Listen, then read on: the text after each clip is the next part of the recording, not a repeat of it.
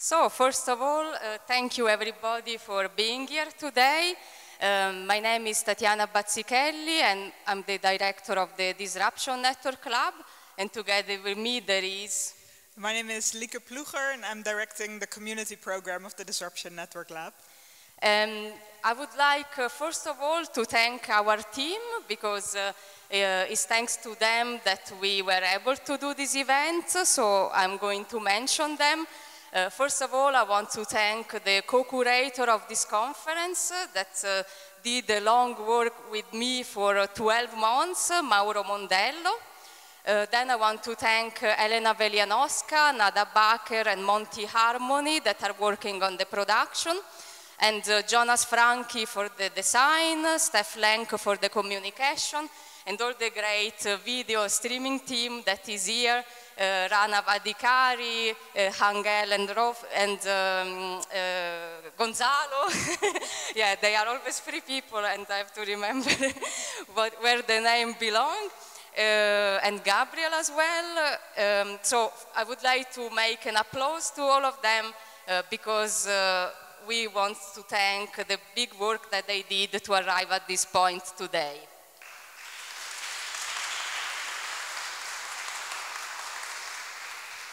And of course, I want to thank the speakers that came. A lot of them also came taking a plane, on the train, and I really want to appreciate this today because, of course, we are not in an easy situation, and to come to a conference now means to take also some risks and at the end also take a trip that takes time, but at the same time we are also very careful of these risks, so I want to reassure also all the people that are listening to us on the streaming that we have the room under safety condition with distancing, and we are all using masks beside when we speak, otherwise it will be very difficult to understand what we say.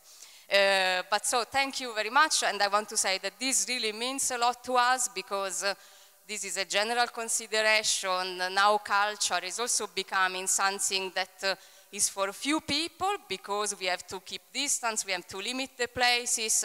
So to make an effort to come to a conference, to be here in presence, really means something for us and for all the people that work at this project. So thank you so much, thanks to the audience and everybody that made it here. So just to introduce the topic of this conference and the day, I'm happy to say that we are finally at our 20th conference, so it's kind of a big achievement.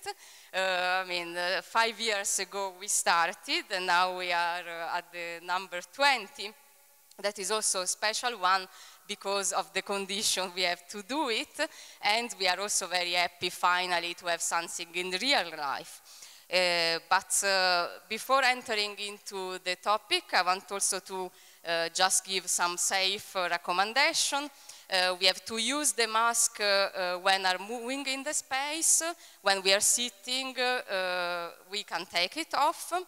We have disinfect our hands often, and also when we finish the session, we have to leave the room to allow to have enough air coming through. And also please listen to our great production team because they will guide you in and out, and always keep the little token that you were given when you enter in the room. So you are assigned to a special number that corresponds to your seat, so keep it because then we remember that you have this chair. But there will be further instruction at the end, I think, because it's easy to forget. But so let's now enter into this conference that is called Data City. And we are very happy to speak again about these topics. I think is a great line that we trace from last year when we also organized the conference AI Traps. And we want to investigate the cities of the future and also how tracking and surveillance is impacting us all. as I say, I curated this conference together with Mauro Mondello. That unfortunately is not here today because, I mean, actually it's a good thing while he's not here for him because he became a World Fellow at Yale, so he's in US. But then later we will have also a video that will introduce a bit the perspective that we had together while curating these events. So the first day we will analyze the social and political aspect of algorithm and also the discourse of tracking and surveillance and how we can build up data cities for the benefit of the citizen, for all of us. Tomorrow instead we will go into the discourse of the smart cities vision for the future and also the implication of new data policies and the impact on human rights. So we will have a second day of this session related on what we can do also to change this situation. I want now to pass to Lieke that she will also explain what happened further and thanks our funders. Yeah, so before getting started, we also want to mention a thanks to all the people who supported and funded our program. So first of all, thanks to the Senate Department for Culture and Europe here in Berlin, and to the Bundeszentrale für politische Bildung. Also, we are funded by the Riva and David Logan Foundation and the Checkpoint Charlie Foundation. And we are supported in part by a grant from the Foundation Open Society Institute in cooperation with the OSIFA of the Open Society Foundations. And this series that we're doing this year also forms part of the European project Reimagine Europe, which is part of the Creative Europe program of the European Union. And especially for the community program, we're also supported by the Guerrilla Foundation.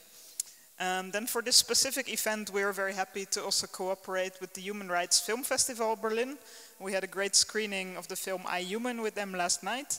And we furthermore collaborate with Transparency International, the Common Action Forum and the Weizenbaum Institute. Then we also had a couple of partner events, so we want to thank as well our partner venues. First of all, the space we're at today, the Kunstraum Kreuzberg Betania and the Kunstkwartier Betania. Then we had some community events at Akut Macht Neu and State Studio, as well as a workshop at Supermarkt Berlin, so many thanks also to them.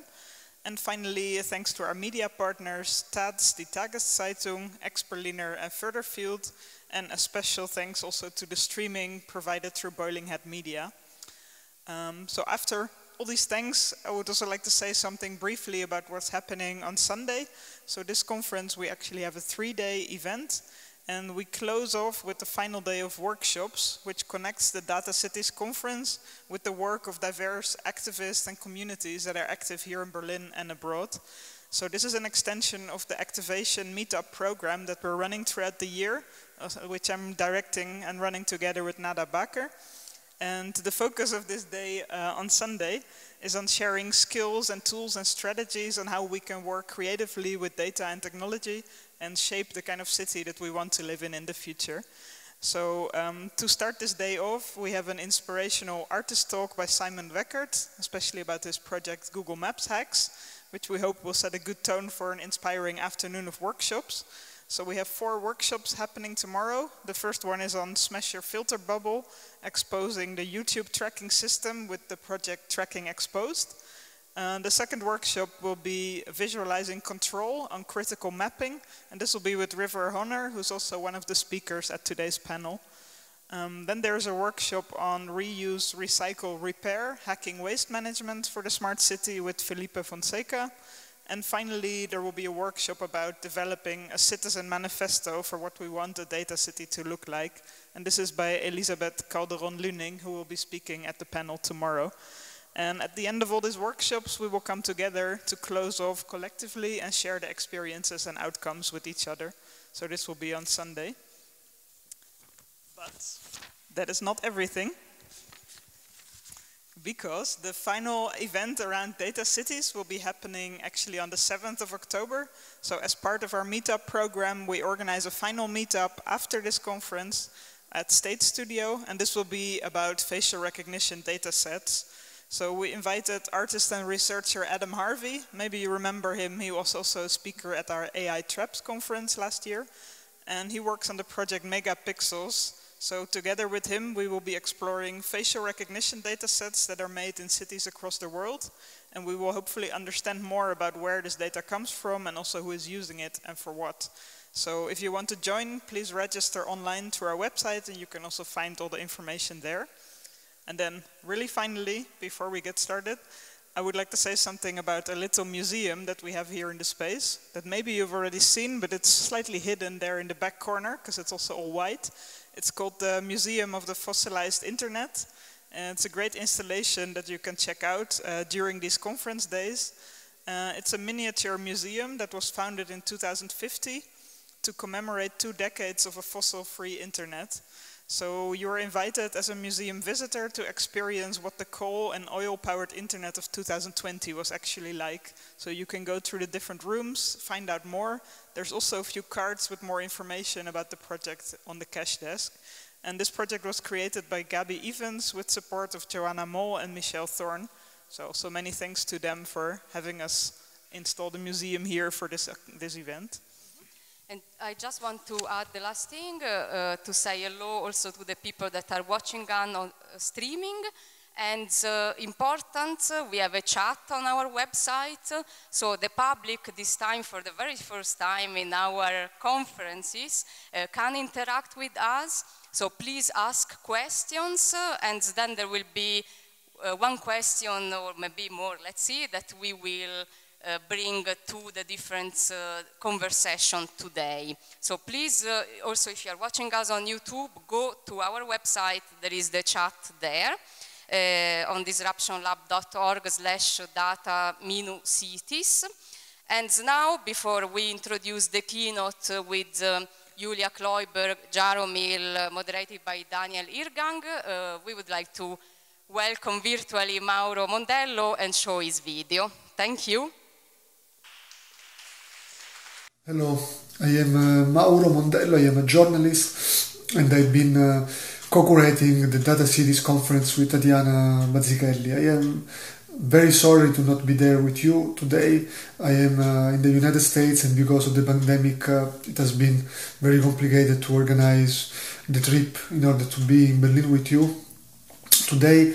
Anyway, we felt it would have been important to explain you a bit how all this conference started. I've been working on the subject of cities of future for the last 2 years. I've been traveling and investigating, getting information and data, and with the idea to answer to a question, which is what the city of the future will look like. I've been talking about this with Tatiana, and besides the reportage and the documentary that I was planning, we thought it would have been also interesting to organize the conference that we are finally having today. And well, for me, while traveling and while investigating about the cities of the future, I was quickly realizing that the main point of my research was trying to understand what the architecture will be, what the daily organization of the city would have been. You know, I had this romantic idea of cities of the future that were like with flying cars and very tall buildings, and with strange myths that were going to be administrated in very absurd ways. But then, while I've been visiting cities like Forest City in Malaysia or Nurket in Kazakhstan, I realized that actually the basic point of these cities was the infrastructure that we needed to implement in order to let these cities work. For example, in Forest City, which is this city in Malaysia that actually is 4 islands that they decided to build, and this place is a place where they are supposing to to have every single thing automatized. I want to make an example to let you understand what I'm talking about. For example, if you will be living in this city for 10 days for a holiday, then you will have a system, an automatic system that through artificial intelligence will be able to water your plants, for example, or you will never need to take care of your rubbish, because there will be again somebody that will come directly to your apartment with the key of the apartment and will take the rubbish, and you will communicate just through a system that actually pose a very huge challenge, and that is, I realized, that the basic challenge of in the construction of the cities of the future, which is data. Actually, to let these cities of the future work, we have this amazing, incredible infrastructure system that need to collect a lot of data about us, and a lot of data about our behavior, a lot of data about our habits, and this is of course making a big change in our reflections about what the cities of the future will look like. Because on one side we can say that the cities of the future will improve a lot of issues or situations that need to be improved. For example, the mobility, or the possibility to create clean energy, and the public transportation. All these things are things that could definitely improve in the cities of the future. But then we have also other challenges, and the basic challenge is the data and our privacy and our way to live in these new cities that will quickly become surveillance city if we don't realize that there is that the only way that, or basically the way that we are going toward is in the construction of these cities is a way that forces us to give a lot of data to who is managing this new context. So coming back to what I was saying at the beginning of this short presentation, I was looking for the answer to the question, what will the cities of the future look like? I don't think I've been able to find the answer, and I don't think neither that we will be able to find the answer during this conference, but for sure the debate and the reflections that we will have during these days of discussion here at the Data Cities conference will give us the chance to understand a bit more about the challenges that we will need to face as citizens of these cities, and about the way that we need a bit to prepare in order to be rightly engaged in what will be a very, very important change in our societies. So, I thank again Mauro Mondello for his introduction, and now I'm happy to introduce the first keynote of this conference as a title, Reclaiming Data Cities, Fighting for the Future We Really Want. So maybe we cannot find the answer as Mauro said, but I think we can give really good suggestions. So I would like to call here on stage Jaromil, Denis, Roio, Julia Kloiber, and Daniel Irrgang that will moderate them. What's my number? It's the same. So I really want to thank them for being here. Also on a personal note, I really want to point out that Jaromil came back here and did a trip of 3 days for being at this conference with 2 stops in the night. So I would say he's a bit the hero for today that did this long trip from Pescara. So thank you for being here despite the conditions. And of course, Julia, thank you as well for being here. And Daniel that is moderating. So my duty now is to introduce Daniel. Then he will do the same with our speakers. So Daniel Irrgang is part of the research group Inequality and Digital Sovereignty with Berlin University of the Arts. His work focuses on human-computer interaction, media archaeology, art and technology, and epistemology. He holds a PhD in media studies and is coordinator of the research seminar Critical Zone with Bruno Latour at Karlsruhe University of Arts and Design and the ZKM. So now I leave the floor to you, and thank you very much for being with us.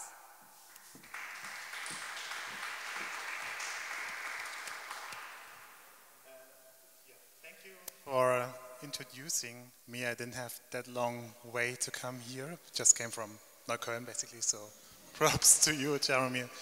I didn't know that you came by car. Thank you.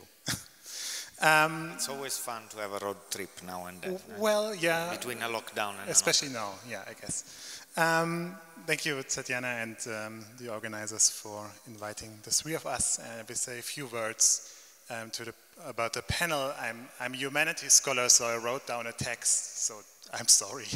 I will try to read that out and make it not too boring. The opening keynotes of this conference have in common a strong plea to recenter or to refocus debates on smart cities.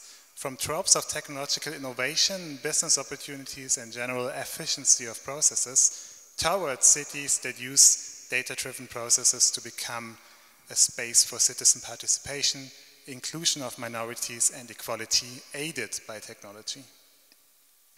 How can we raise awareness of biases amplified by datification and automated decision-making, and moreover, how can we use technologies to counteract those inequalities? With Julia and Jaromil, we have two actors who work towards the creation of a future potential space where we can reclaim our data cities. As for the structure, we have time after both keynotes have concluded for questions. So we have to wait after Jaromil and then after Julia's keynote. So don't forget your ideas and questions and responses. Please keep them in mind. We will first hear Denis Roio, aka Jaromil.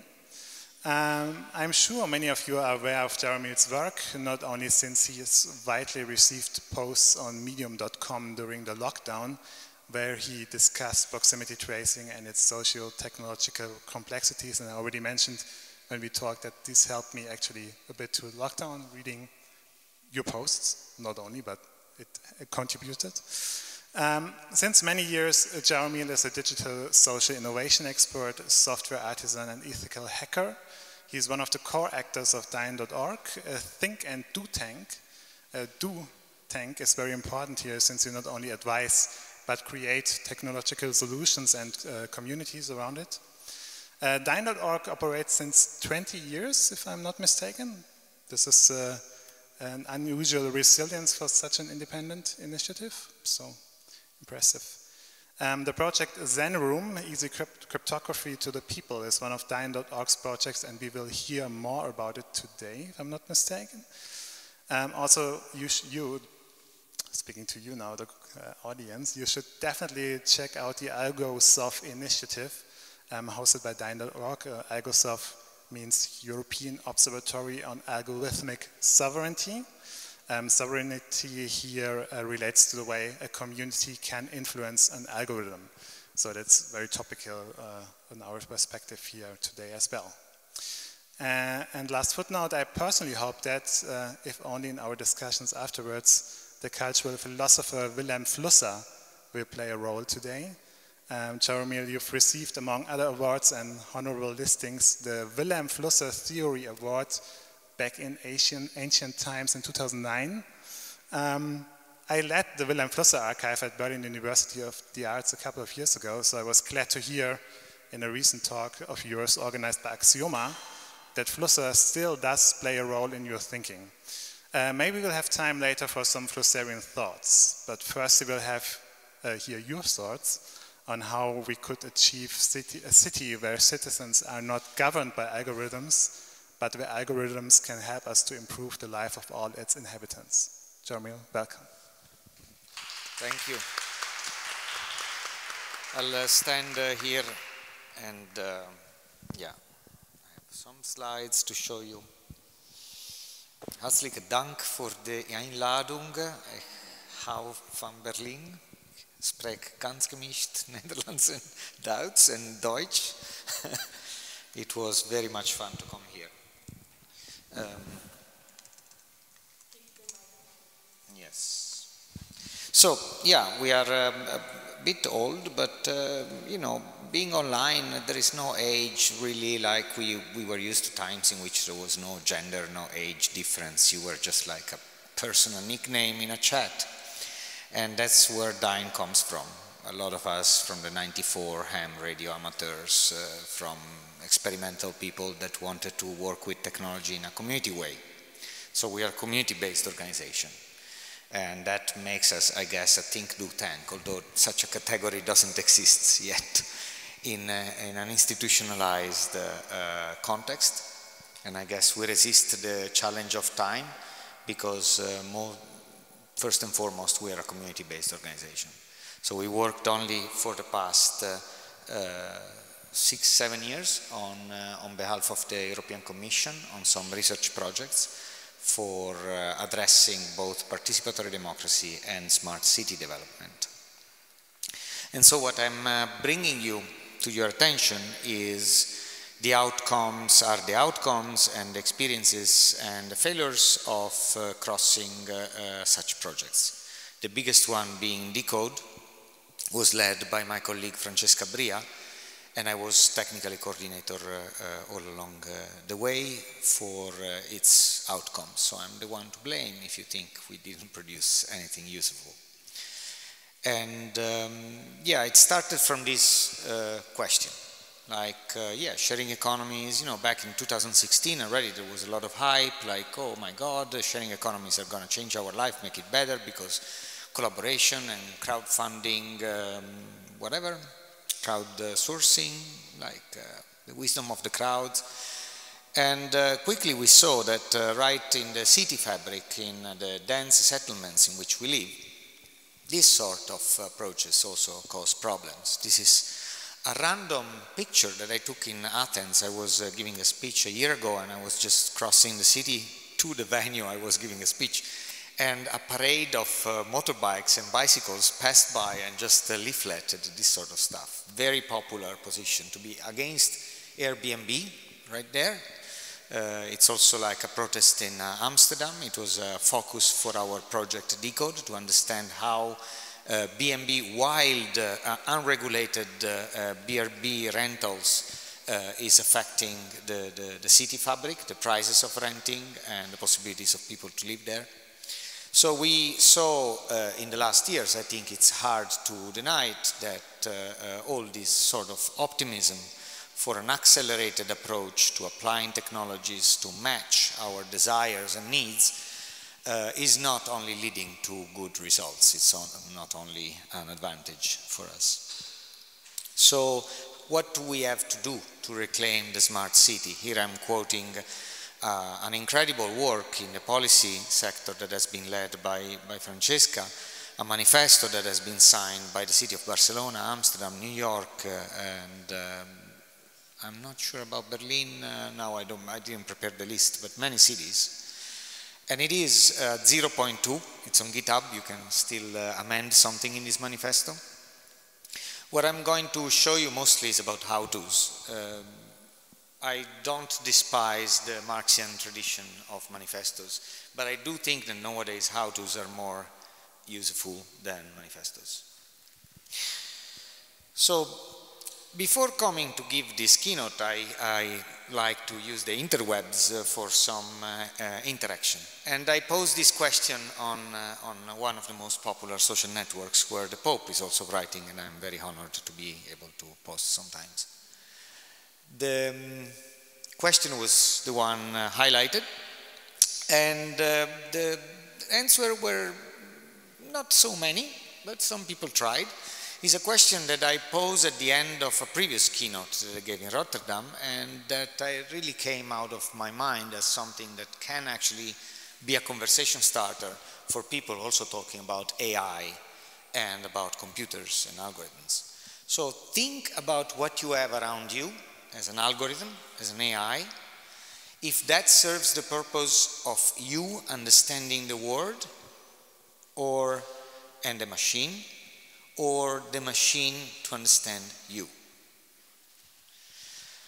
I think it's rather obvious there is a majority of devices, AIs, technologies, algorithms that are there to understand us without sharing that consciousness, without sharing that understanding with us. One of the first answers I got was from Mikhail that, interestingly enough, poses the question immediately about substituting humans with machines. Mikhail gave me the opportunity to actually state that I think this is a wrong point to start from for this debate. And I often have seen it mostly in transhumanist scenes, in this cryptocurrency accelerated dystopian dream of reality, that this is the argument we should be debating about, that machines are substituting humans. I think if we start from here, we completely lose the point of the discussion.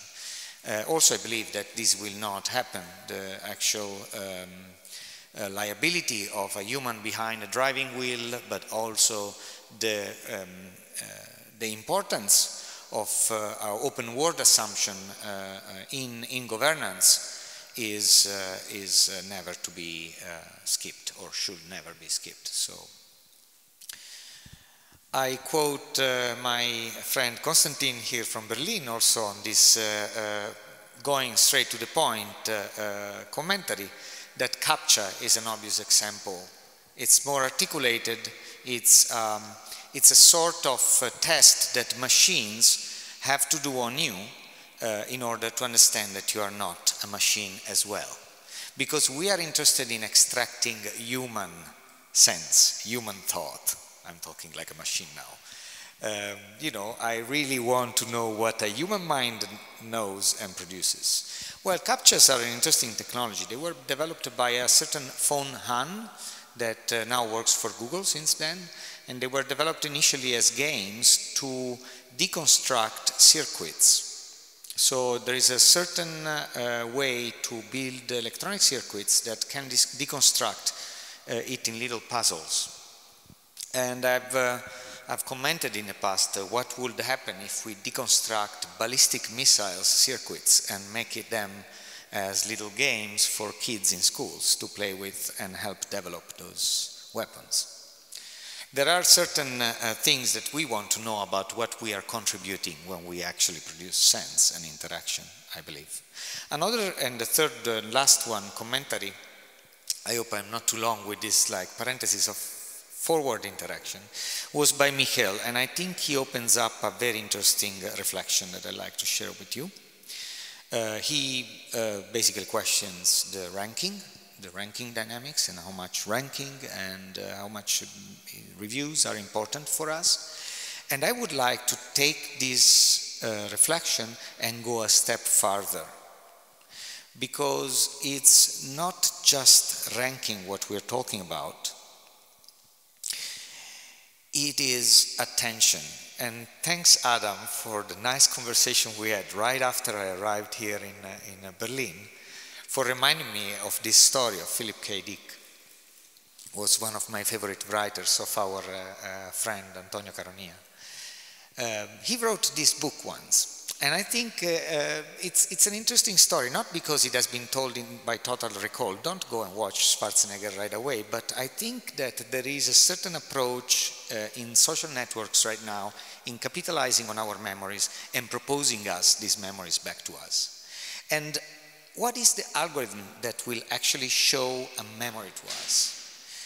I pose you another question. How much power I have on you if I can show you a picture of your past at a certain moment in a certain condition? I argue I have the power to condition your next choice. I argue I have the power to distract your attention from one thing to the other. I have an enormous power on your affective status.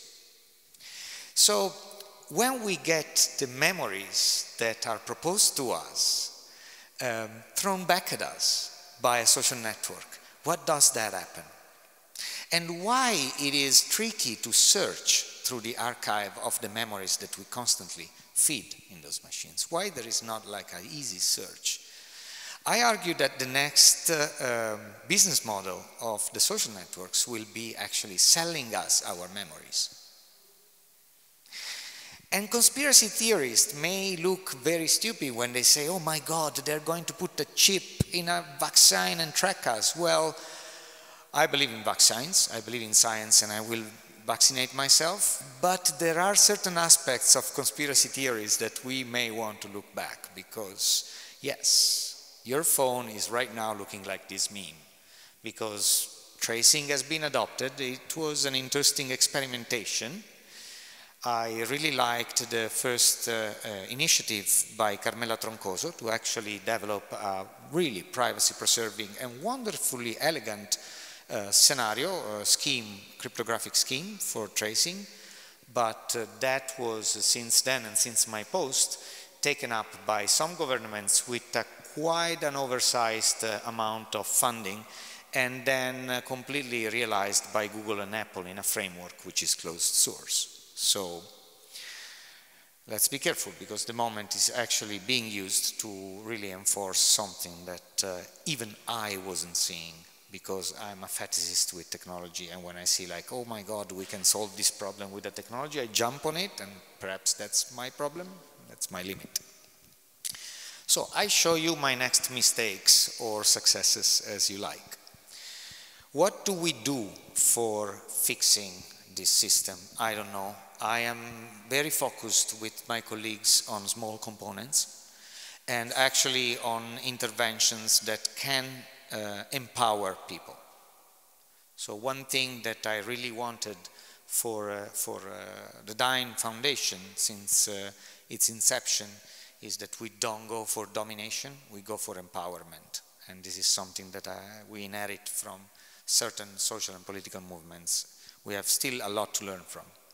So the approach is that of building, in this case, operating system, which is a parallel fork of Debian, a way more known and big operating system that had a political process in place back in 2014 that made it deviate from the simplicity and variety of 1,000 scripts from the Unix tradition, some of them sedimented in the last 20 years. It made the system switch to a new system, completely coded from ground up and funded by a multinational corporation, Red Hat. Of course, big corporations of open source now exist, so open source is no more a niche. We are actually dealing with a corporate presence within the open source communities. Red Hat was bought by IBM, one of the biggest acquisitions we have seen in the last years. And Red Hat developed systemd, a system that actually overrides all these scripts that people have written in many languages, in many ways, and make them registry, a thing you can choose, like do this or do that, but you don't see how it's done. So I would like to put forward very much this concept. One thing is knowing the data, and one thing is knowing how this data is being treated and presented to us. And this is a key point to understand what algorithms are for us. Algorithms, in most cases, are procedures that treat data and we don't see them. Now, if we debate that, if we are to debate like it happened in the US, that the cameras for surveillance are biased based on the data that is fed to them, as it happened in the court cases in the US that debated that there was a bias, a racial bias, a racist, I should say, bias, in the way RI, the police, this new generation of police software was used. In those court cases, it was never analyzed the code that was used. And I think that the code, the algorithms, the procedures are a very important thing to open up and debate and have a literate debate about them. Because it's not only a database And you cannot just get out by saying, well, the population was of this sort of cultural background, ethnical background, even before we adopted these machines. So now we have samples that are bigger and it's just like happening as it was. No, these machines have a procedure and you're not showing it because it's protected by a secret, a trade secret. So procedures and data are very important. And what I'm focusing with this project and with a community that is now has gained traction is the procedures. So to open up the procedures and especially to make them a community process. So I give you another hint about where I want to get with this keynote. As Francesca also says, the smart city of the future is a city that is governed by its own citizens. It's a city that offers participation to its governance. It's not a city that just gives them top-down up a network of sensors, grab their data and use it for reasons they cannot even understand. So back to an operating system, a GNU Linux nerd system. The fact that we wanted to preserve the whole system as it was generated an incredible event that now runs for about, well, 2014, so we have 6 years old. We have a team of people that has another dimension of diversity that I really like and enjoy, that of age. So we have elderly people stepping into the process of doing this system and telling us how it was done 20 years ago and how they could still manage it afterwards. We have a sort of interaction towards themes of innovation that I find very, very healthy. So it's not perhaps disruption. So this is against one of the names of this organization. Perhaps you can rethink or re-elaborate. This is not disruptive innovation. But yes, it is disrupting the culture of innovation. And I think we are a minority nowadays, where disruption was a minority, was a novel thing back perhaps 10, 20 years ago. Now, to say disrupting the innovative rhetoric of the industry is the real action, is the real minority action. Definitely we are a minority compared to the community of Debian. Definitely we don't have the same funds, but that one will continue actually with a lot of participation. And it's incredible, it's an incredible human sphere because we finally don't have these like very aggressive 20 years old nerds that you find everywhere. We have people that have lived a life working with computers and have an approach that is way more human in between each other. Yeah, the GNU Linux sphere can be sometimes very, very nasty.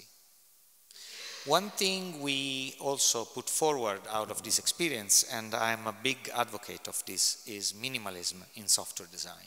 And I think minimalism doesn't speak only to software design, but also to security. I'm not here to talk about security, but just think how much more secure is a system that is simple, not complex, and therefore can be understood by more people. And therefore you can have more people actually spotting the weaknesses in this system. So I invite you to look up for minimalism in software design on the YouTube platform where it's hosted this. There is a lecture by Katolatz, a member of our community, and it's a fantastic talk of 1 hour about this. The second and last project that I present to you, how much time do I have? It's good. Oh, yeah. The second and last project that Daniel mentioned is Zenroom, and this is a more recent approach and actually the main outcome of the Decode project in terms of technical output for us at Dyn and within the whole project. It's a component that has been used through all the implementations that we have made, both in the city of Amsterdam and Barcelona. And it is also a small component, so this is not a product, this is not the whole car, this is a small thing, well, the whole bike, I prefer that. And it's just a whole thing, it's like a very particular chain. And the motto, yes, is cryptography for the people. because we would like people to be able to understand how data is processed, to understand it and to change it and to tailor it for their needs.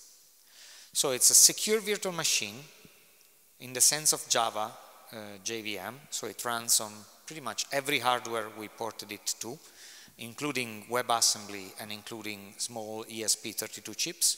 So it runs unikernel, it runs as a standalone. It's 1 megabyte big.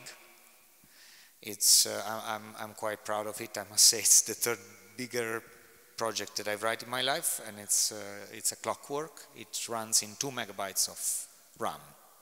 2 megabytes, not 2 gigabytes. And it implements a direct syntax parser in Lua, which is a domain-specific language. In short, it's a very human-like language, whose example you can see here, and describes a series of operations that, in this case, Alice can do in Wonderland. Oh, this is Alice and Bob, so the typical cryptographic example. What can do Alice to send an encrypted message with a public-private key scheme? So the Diffie-Hellman PGP sort of thing some of us are used. And this, what you see, is actual code. So the virtual machine that can be embedded inside other devices, mobile phone, some Bitcoin people put it in the Trezor wallet. It's actual code that executes operations on data, on JSON structure, on data structures. So you can play around with this. There is also a website you can visit. We are about to launch it. It's a beta. It's API Room, apiroom.net. And you can already see examples that you can change and stuff you can code to play around with data. Why that? Because I think that it's our, you know, back then when I hang out with a lot of cypherpunks and we discuss about what to do for this, you know, world crisis and if hackers can save the world. One thing I always thought is that we are the 1%. We are hating as hackers, we are an elite, and we are just enforcing a technocracy that often oppresses people. And yeah, we can make programming as cool as we want, we can teach it in the schools, but that's not the only quality that we need to actually make the world a better place. So I believe that actually making people more in charge of what is running on their computer is very important. What we did with this, one example, we did the various pilots in Amsterdam and Berlin. And well, this was the one that we did with the city of Amsterdam. We had a lot of fun working with a team within the municipality. The team developed an open source passport reader. Believe it or not, this costed 50 euros. Now ask your own government how much they spend in procurements to Diebold and other companies for passport readers that are basically, you know, feeding the military industrial complex. So this was built in with a Raspberry Pi. It's reading what's the content of the passport. Through the process we learn a lot how passport works, and it's very interesting. I invite everyone to look into it. And it gives you a credential. So the person in front of you that sees your passport can actually give you a credential. And we wanted to enforce this scheme to actually delete the concept of identity. So the passport goes beyond, and you ask for a credential, which is an attribute, and the attribute is, I am above 18 years old.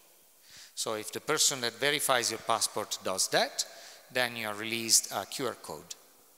This QR code will say that you are 18 years old without you showing any information about yourself. It's called zero knowledge proof.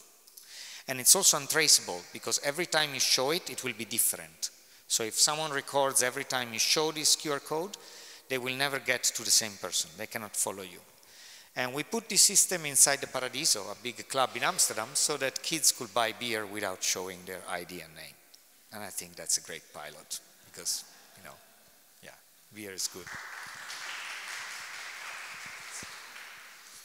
So, did I convince you? You have any questions? I think you should be very skeptical about anyone presenting you with tech as a solution nowadays. And I appreciate your criticism. Just let's talk more about what this will lead. I haven't presented you a solution. I think these are paths. And you know, we learn doing them together. So I think starting from a community and learning together is the main thing. And relearning urbanism perhaps is the best thing that we can do as smart city practitioners, if we are to keep the term. Thank you. Here is where you can follow a bit more. Cheers.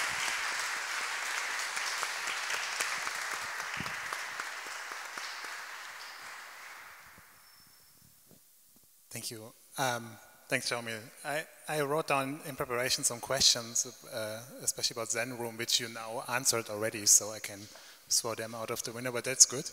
Let me introduce, before we ask more questions to Jaromil, let me introduce Julia first, and then we hear your keynote. Julia, as you know, we've met before at Superrr, which you have founded, as many of you know. At the exhibition of student projects developed in one of our seminars by Nushin Yastani and Yasmin Krim. The seminar was centered around the question how to design digital futures of participation and equality. So I believe this nicely connects to the topics we will hear from you today and why we are here in general. I know that the students had a great time at Superrr, and it is indeed a wonderful initiative. So every one of you who's not aware of the lab's projects on building inclusive and sustainable ways of living together, using a term by Latour, you should either check the domains, the website Superrr.net, so these are 3 R's, Superrr.net, or say hello when you are at Moritzplatz, I believe. Julia, you develop strategies and concepts to help shaping sustainable, in an ecological and social sense of the word, digital futures. You collaborated with the Mozilla Foundation, the Open Knowledge Foundation, and the Engine Room, and you launched various projects on open data and civic tech, such as Stadtland Code and Apps and the City. To help out other thinkers and doers to develop digital sustainable projects, you co-founded in 2016 the Prototype Fund, Germany's first public fund for open source software projects, which by now supported quite many projects. Do you know? 140. Well, and you just told me that it's funded for another 4 years, so congratulations. In your talk today, you will ask about the conditions or fundamentals to reclaim digital data cities before the implementation of technology takes place or takes over, so to speak. Julia, please. Thank you. The following conversation on Twitter pretty much inspired me for the focus of this talk. Because while it's very tempting to speak about emerging tech, about the utopias or dystopias that might be ahead of us, today I want to take some time to talk about the fundamentals that are important when it comes to reclaiming cities or data cities and working towards just and equal futures.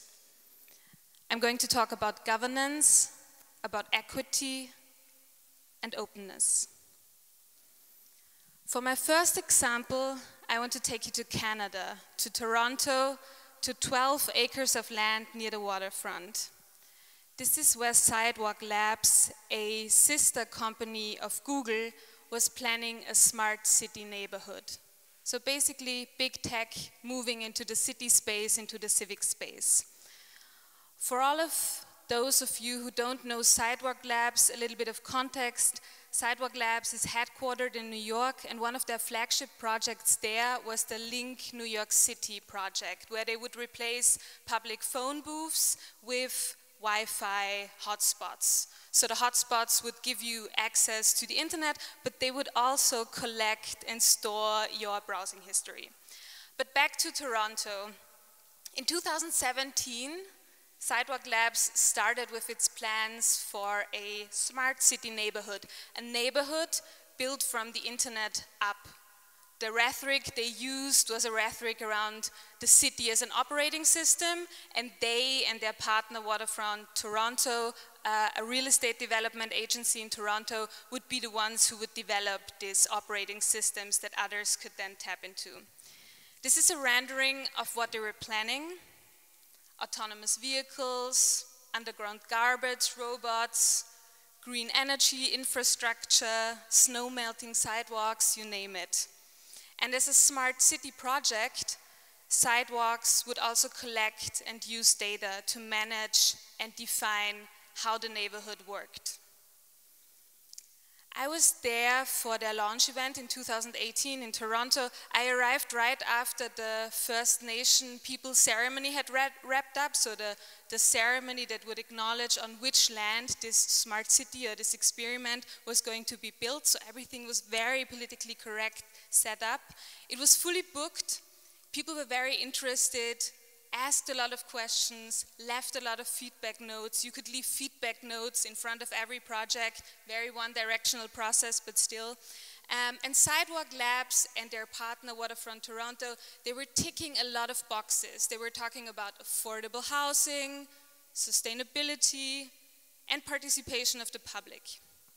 Topics that you would usually hear elected officials talk about, not so much companies. But there was one thing they did not address and they did not talk a lot about in the beginning. And that thing was governance and data ownership.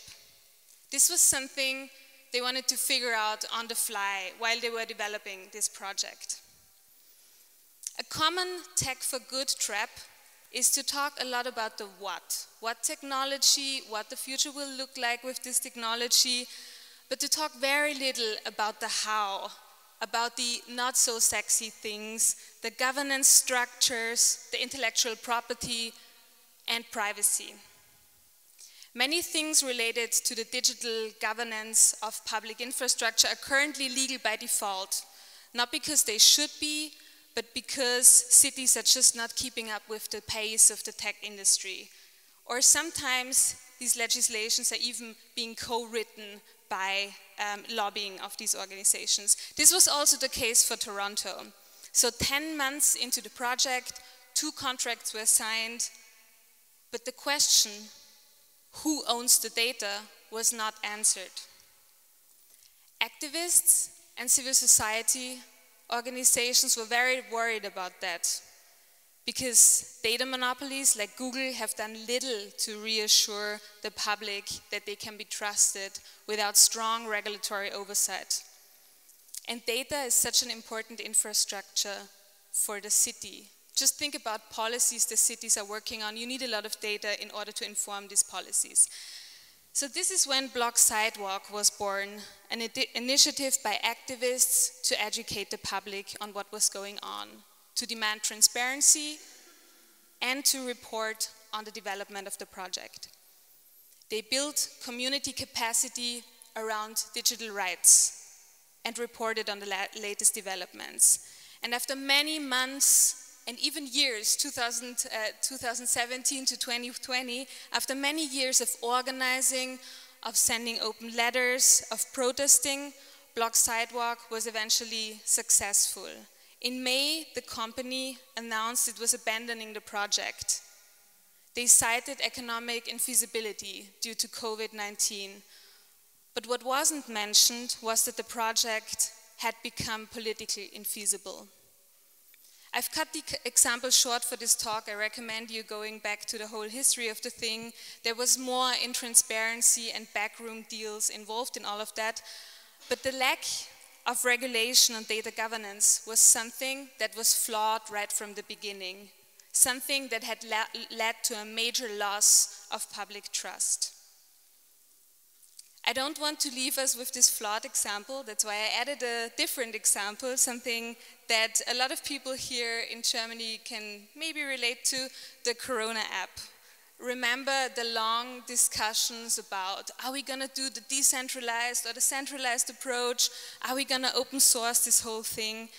And even though it cost precious time to discuss privacy and data in all its aspects, I would argue that it paid off. because it increased the acceptance of the public.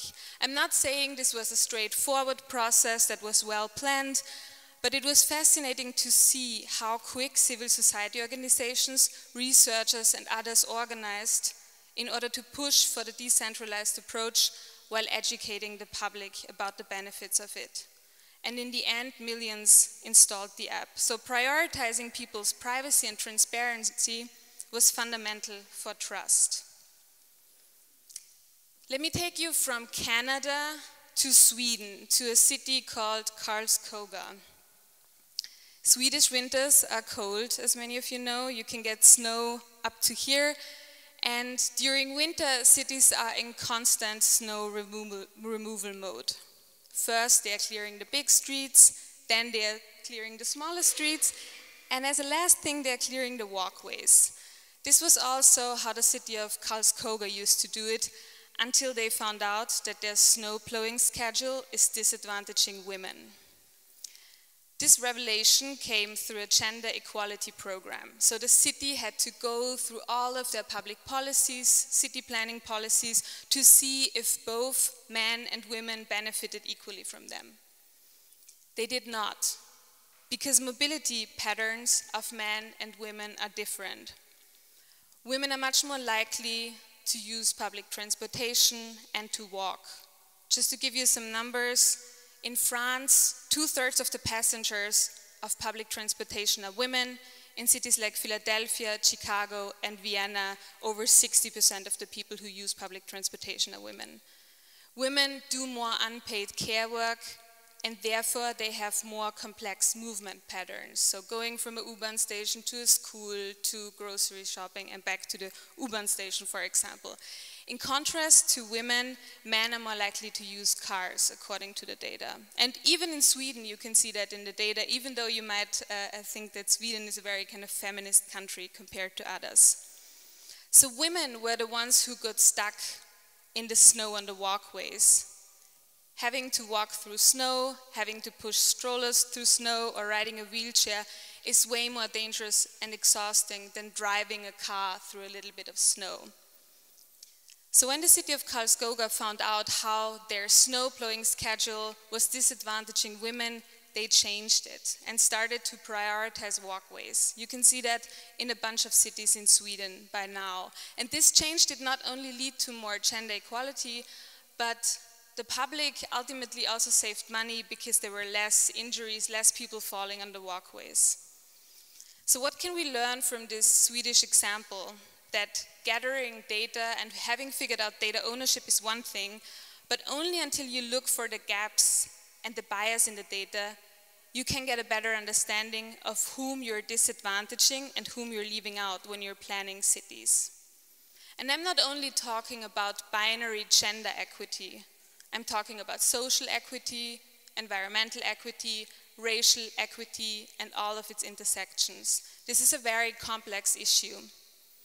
While doing research for this talk, I learned that gender mainstreaming and gender budgeting is nothing new to cities at all. Cities like Vienna, Copenhagen, and Berlin have been working on projects and pilots for a very long time. There's a resolution from 2002 from the Berlin Senate for gender mainstreaming. And I really recommend also reading a handbook that came out in 2011. But then there's no mention of all of these approaches in the smart city strategies. If you look at the smart city strategy from Berlin from 2015, it's 45 pages thick. It mentions efficiency 26 times, the word economy 18 times, and the word equality once. So centering our smart cities around equity, care, maintenance, and inclusion, I believe, would not only help us to discover structural inequalities, but it would also help us to evaluate which technologies are beneficial for society and which are sheer useless or harmful. Because as we heard before, technology is something that is prone to deepening social divides in our cities. If we're aiming for just futures, then equity has to be on the first page of our smart city strategies. Let's end with one of the most fundamental topics, openness. It's good basis for all the other topics. From Toronto to Karlskoga to Berlin, Berlin was the city where I first got in touch with the data cities topic, or more precisely the topic of transport data.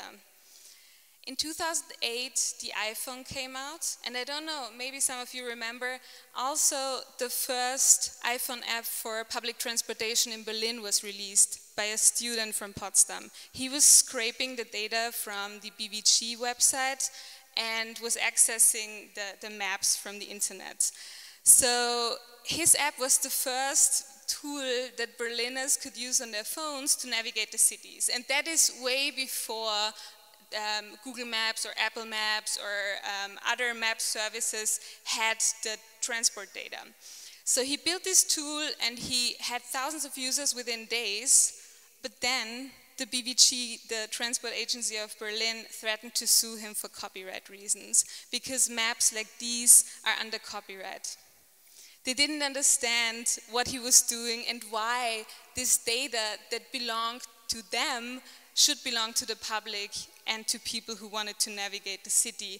And the work that the public transport agency should be doing is transporting people from A to B. So that was back in 2008. In 2012, I led the effort to open up Berlin's public transport data. So even though that happened in 2008, in 2012, people were not yet convinced, or the agencies were not yet convinced that the data they collected and owned should be open to the public, which sounds quite odd now in 2020. The whole open data topic, as some of you might know, and also the open source topic, took forever to gain traction here in Germany. And while governments are now keen to be on top of the open data charters and promote open source, I want to argue that they are not embracing the full concept behind openness. Because openness is not a means to an end. Open data is not about throwing data on a data portal, but it is a starting point for collaboration and participation, for opening up processes for others so that they can join, and for meaningful exchange. Let me show you an example of how narrow the understanding of openness can be. This is a document. This is the contract, the Corona app contract between the Federal Ministry of Health and SAP, the company who built the Corona app. And even though the Corona app is open source, the paragraph in the contract that talks about rights on intellectual property and open source is not. So it's blacked out. This is almost satire, and maybe just to briefly mention this, this is from the website of a Freedom of Information portal, and you can buy this as an art edition to support their work, for those of you who are interested. So there's still a long way to go when it comes to openness, and while this example was an example from the federal government, I want to leave you with something that gives me hope for openness in the smart city context when it comes to Berlin. The City Lab, the innovation lab of the city of Berlin at the airport Tempelhof, just received a grant from the federal government to develop Berlin's smart city strategy further. And the engagement with civil society organizations is at the core of this plan. The proposal talks about how to shift the focus from talking about services, infrastructure, the economy, towards talking about public participation, transparency, and more cooperation. They are talking about the what, but more importantly, they have a very clear strategy for the how. If I can leave you with two things for the next 3 days of this conference, then those would be the following. Talk about developments and technology, but keep going back to the fundamentals and consider what role governance, equity, and openness play in your project. Because those elements will be fundamental for working towards futures we want to see. And then I'm actually kind of ending similar as Jaromil, because even if we're building the most responsible, open, and trustworthy tech, it's always important to keep in mind that technology can only be part of the solution.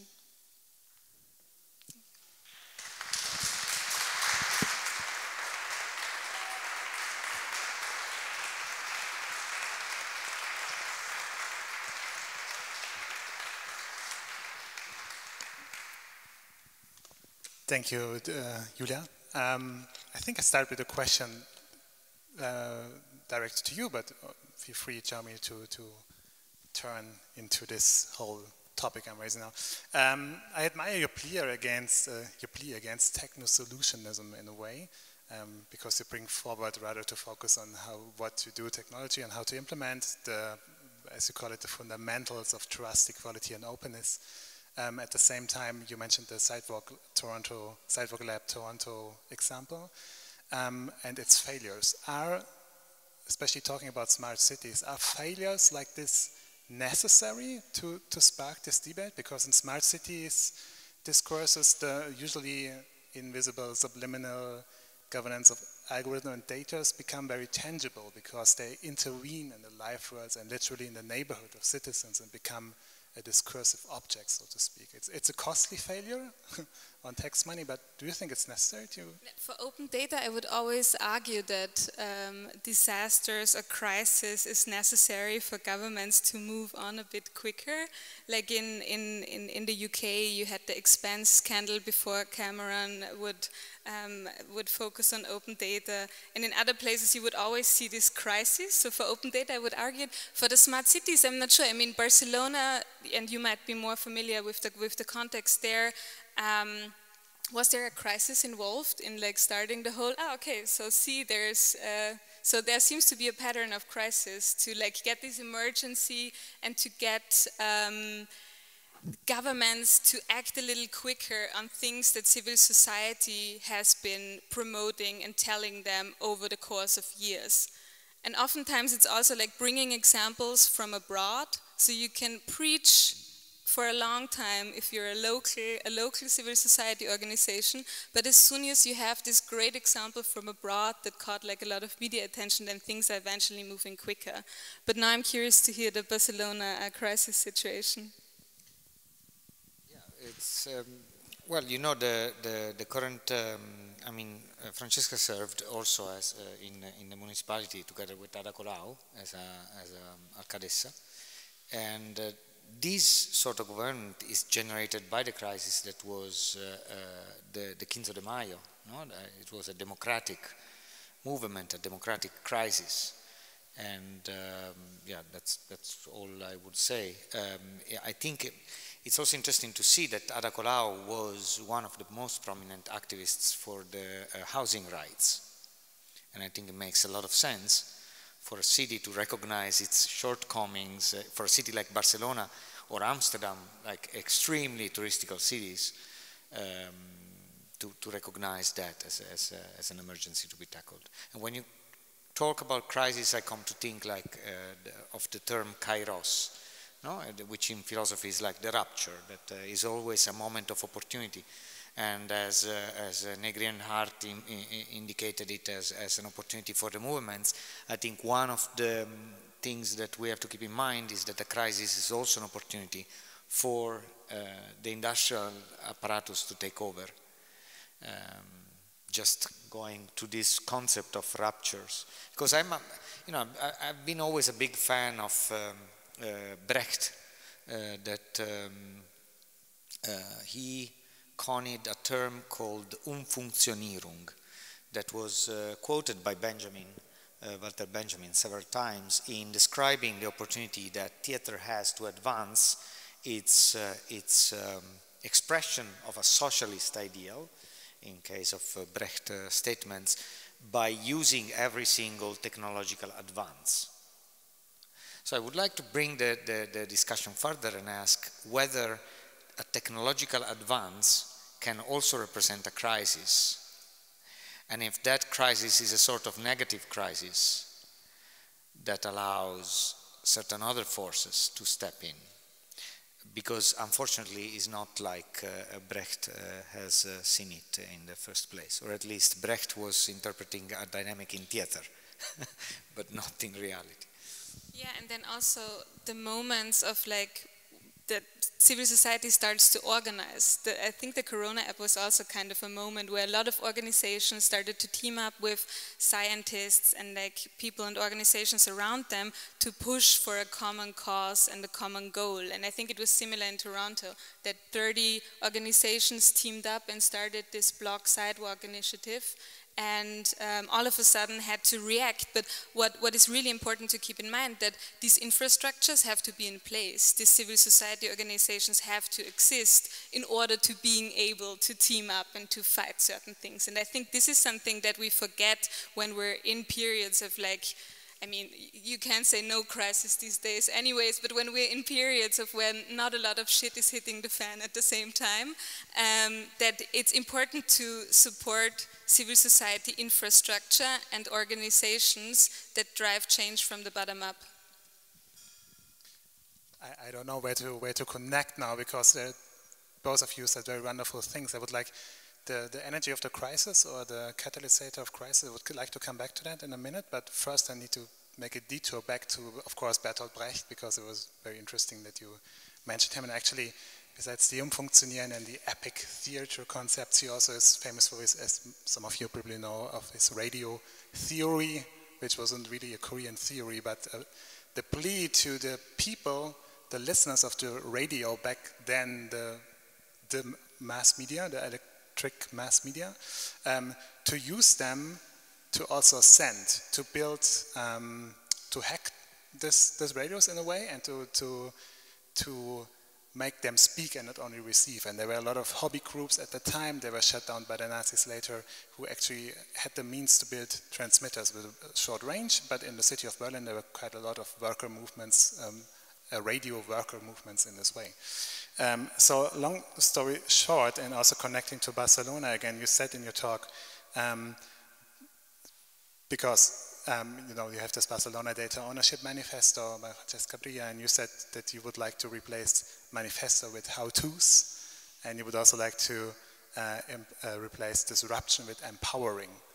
So do you think this, could you elaborate on this idea? Because I think both these replacements could be like a theme for the whole conference in a way.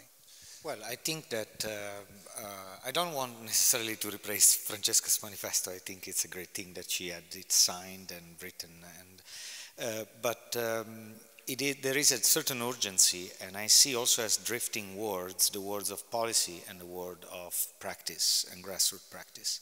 And while Julia is pointing clearly at a very simple to apply solution in many situations of crisis, this is not adopted by policymakers, or it's not adopted fully. It's not like open source. Yeah, we will run this open source platform, but you don't actually understand what it means to run a participatory democracy process.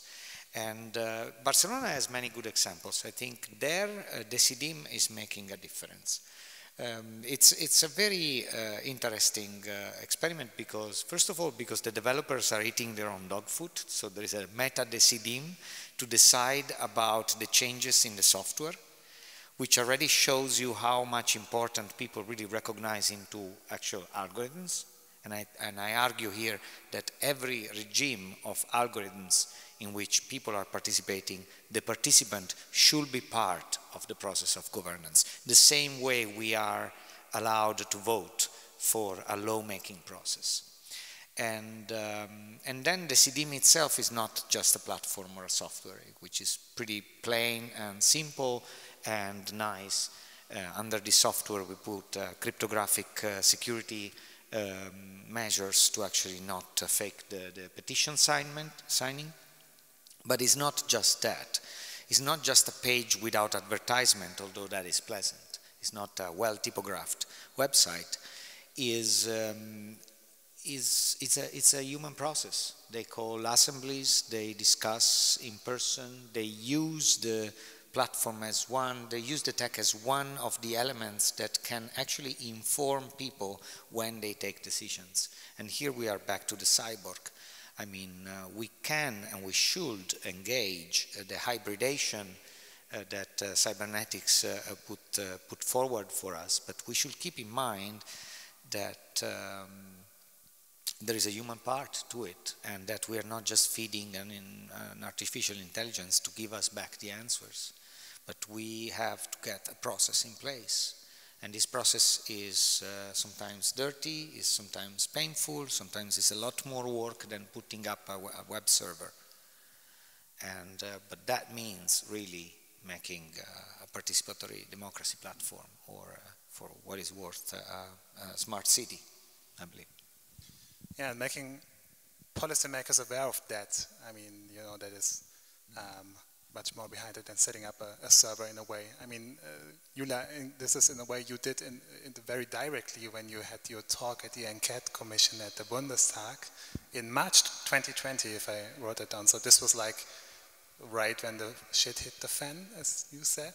And you talked about AI and ADM and the bias they could amplify.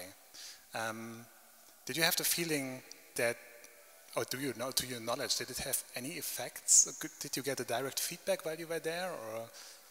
So the Enquete Commission is actually presenting their output this Monday with a live stream where everyone can see what they discussed.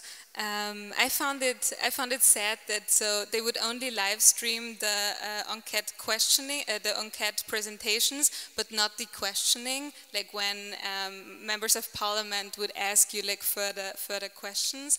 And I was invited for the round where we were talking about women and AI, like super broad topic. I remember sitting in front of this topic being like, okay, where do I even start with my 6-minute input? And I was surrounded by representatives of industry. So these commissions are still very much, there's not a lot of civil society organizations involved as stakeholders. There's industry, then there's research, of course, when you talk about the topic of AI, and you oftentimes talk about it at a very kind of meta level. I remember for the women and AI topic, the industry representatives would talk about all the programs they had within their companies in order to promote women, which is an important part, I agree, but to just talk about this while there's all this complexity with bias and discrimination and a lot of intersectionalities beyond like just white women sitting around a table and advising the government on how to do things better. I was a bit, not upset, but like the reality, like I had expected different. Diplomatically put. Well, Jaromil, I'm sorry we have to talk about Flusser during a drink later, I believe, because I think we should open to the audience if there are questions, comments, ideas maybe for the next 2 days.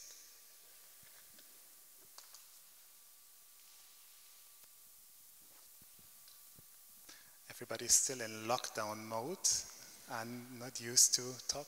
Please, there's one in the back. Hi, Jaromil, thank you for your comment about the 1% being like the hackers who are creating the technologies for a lot of people who are not in that 1%. And I think we're really in some very dangerous times. That internet technology has taken many wrong turns, and it's very hard to get back to where we could make these technologies positive for communities. And an example I have, I think, to go against the grain, we should be talking more about not becoming data cities or smart cities, but maybe something more like intelligent Keats communities, like we have this really nice word in Berlin about the neighborhoods. And maybe, this is kind of a question, do you think with good technologies, could we maybe possibly think in the direction of making our Keats communities incompatible to the big player games of scooping the data of an entire city? So we maybe need to think of not allowing all the traffic information from BVG to be opened up, but we should be protecting that data so it cannot be used by big players. And so this idea of always going towards the openness now in the context that we're in a very, very dangerous predatory situation of huge players that we can't stop, I mean, they're not being reined in.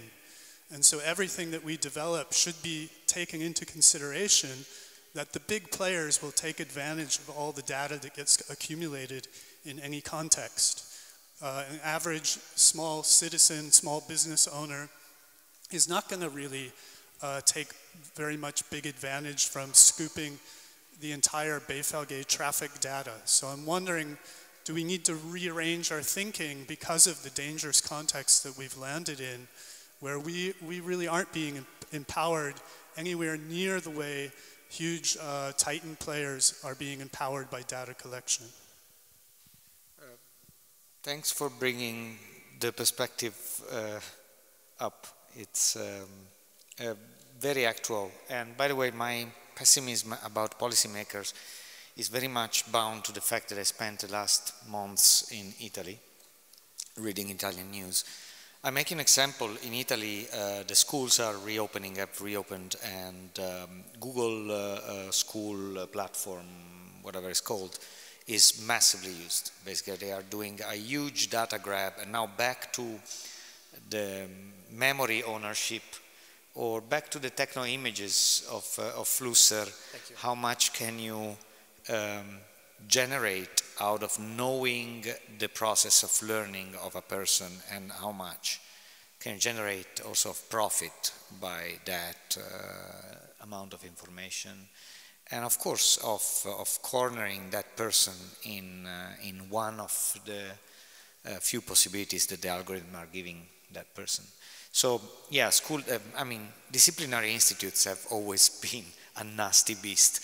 So now we are just perhaps accelerating that process and putting a lot of kids' knowledge in the hands of a very accelerated and out of control by the very makers, I believe, system. And it's an interesting point. We should see cities from the eyes of the kids, as some pragmatic anarchists have suggested in the past. I just don't get the name of one writer, British writer, that wrote a book about the city scene from the eyes of the kids. It could be a good pattern, actually, of design.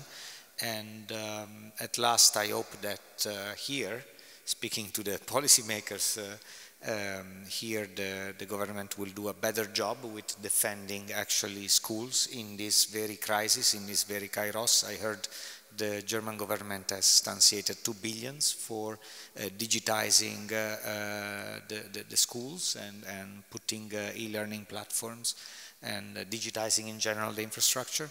This could be a massive disaster, could be a grab by some industrial players and multinational institutions that will just sell that data and make a market of it, or it can be a great opportunity to actually empower the players that are on the ground and know how to use free and open source tools that are already there to be used.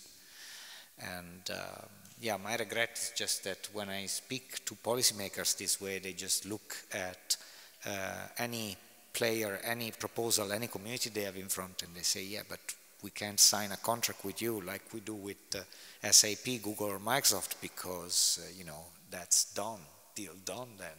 Otherwise, we have to deal with a lot of complexities. And yeah, it may be complex, but yeah, and there's always two sides to it, right? So of course the big players can monetize maybe on the transport data, but at the same time they are promoting public transport and giving access to a lot of people to this information on when the next bus is coming. And I think another question that is connected to that is, how can cities access the data that companies are producing about the city? So for example, San Francisco, where Uber and Lyft are a main part of like transportation, how can the city, in order to plan the city better, access this data and take this data into account when they're planning their policies? So what is not only like opening up data to the public, but then also thinking about like how can the public access important infrastructural data back from the big corporations? I'm not sure if we have time for another question. We're a bit over time. There is one. Is there one question? Please. My question is just like, is there like any kind of like research on rural life, you know, smart rural life, or how it could affect like, you know, people outside of cities? Should I believe that speaking about problems of the cities, we should stick with the problem. I also believe that is a tendency of people that can afford it nowadays to actually dream of a shed or a villa, or, you know, it goes in ranges. It's the same thing. Like if you want to be in a shed with a shotgun and 3 dogs, or you want to be in a villa with a swimming pool, you're still dreaming of isolation.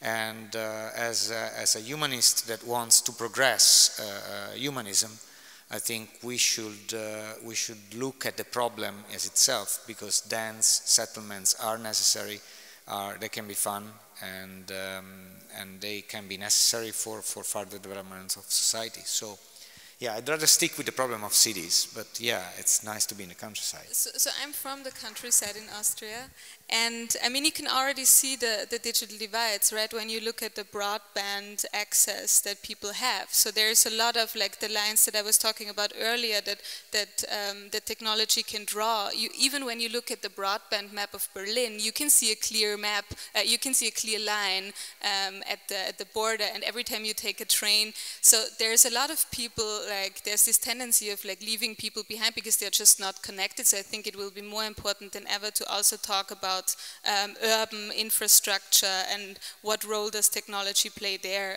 and what advances do we see there and can reproduce. So I don't think we should be focusing on cities alone, absolutely not.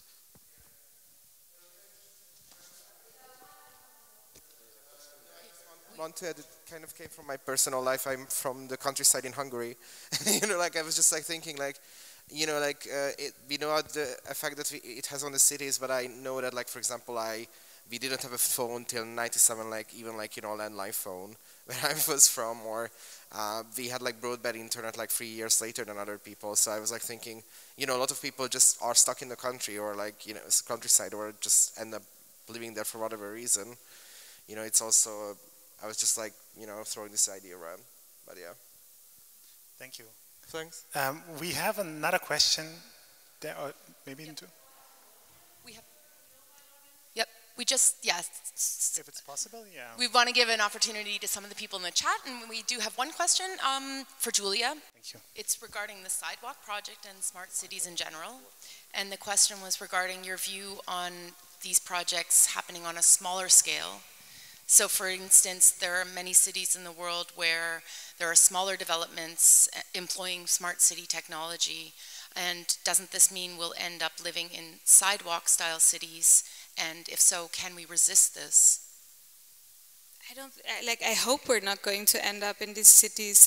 There's so many, just looking at the Prototype Fund or Code for Germany, for example, there's so many great examples from developers, designers, civil society organizations when it comes to technology and how neighborhoods and people can benefit from new developments. There's a pretty impressive project from Stuttgart, for example, where hundreds of people are measuring air quality data with small do-it-yourself devices, because the city itself is only measuring it at 4 central stations. So they were really curious on how to gather more data and contribute to public open data. So I think we should be focusing more on these grassroots projects and seeing, like, the ideas that they are coming up with, like how can they be used and scaled up to a larger city or urban context, and what does it need for these ideas to be scaled up? Does it need funding? Does it need better modes for participation for citizens? So I think by not only focusing on all the, like, technocratic city ideas that are out there, but also looking beyond them at, like, smaller examples that civil society organizations are coming up. I think that could be a solution to not get caught up in dystopias and in technocentric ideas around cities. Okay, I would like to address one last question. You were waiting for a while. I'm sorry to let you wait. Can we have a microphone? Thank you. Thank you very much. My name is Thomas Kalunge from the Rock Agency for Open Culture and Critical Transformation. And I have a question in regard to data and who owns the data. So the first question that came before was centralizing the data. And I'm wondering if can smart cities still serve the purpose we could like them to serve if the data was decentralized? That is the idea you want before letting the data producers become the owners of that data and decide what is to be done with that. And the second question is, how can we create smart cities and still make sure there is equality? What you talked about stereotyping, biases, and we can experience this, for example, in the US, you talked about the software that was racially profiling people in the wrong way. So how can those particular social problems be solved? And towards them, and we have a software that is able to, or we have a smart city that is able to advance human living or human dignity at the same time. Yeah, I think a first step could be to not focus too much on the data city or the smart city, but to really ask, like, what do the cities look like that we want to see in the future? Like, what are our visions for them? And to not stop with the technical possibilities, what's possible today or what corporations are promoting to us, but to really just don't think about the technology when you're trying to, or don't center around the technology when you're trying to envision a world that you would like to live in the future. And what are values that are important for you? And these values you then have to take back to the technology, and when you start building the tools, center and focus around them. So I think it's not a matter of asking, like, what will the data city look like, but what will the city of the future in a green city with a lot of equality look like? Or whatever, like, people imagine this city or these futures to look like. So I think the starting point has to be a different one than the technology, if that answers the question. Yeah, about data, I have to add a posture in designing any technology that deals with it and that allows decentralization and ownership of data has to include principles of data minimization, which is often overlooked. You don't need to carry all the information that is in a data unit all the time. Actually, you should get rid of any information that is unuseful on a larger scale as soon as possible. So the principle is need to know, which is familiar in the intelligence community. You don't just say anything just because it's there. You throw it away.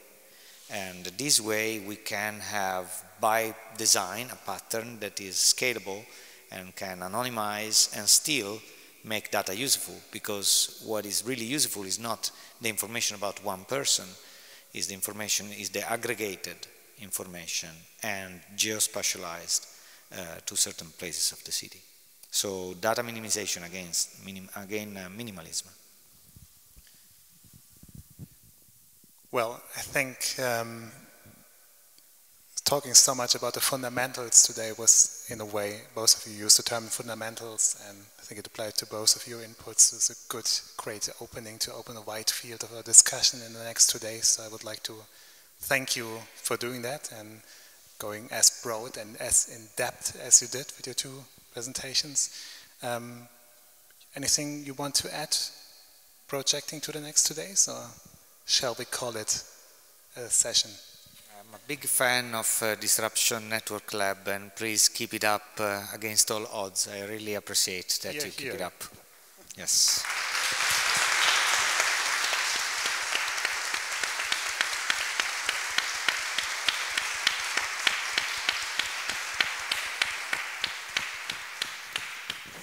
So I also wanted to thank you a lot for this great keynote. I think it was a wonderful start of our conference. So thank you, it was really great and inspiring. And I want to tell to the whole audience to come back at 6:50. So we have to have a break now. And we really need all to leave the room because we need to have air going through. So please, it's weird to say, go out and come back. And an important aspect is that you have a token that is connected to your chair. So if you are coming back, that we hope you do, you should keep the token. Otherwise, if you leave, you have to give it back at the entrance, because it means that then somebody else can get your chair. And please also remember that when you move around, you should use your mask. So see you at 6:50, and the people of the next panel that will be about subverting tracking and surveillance, please come back in 15 minutes. Thank you.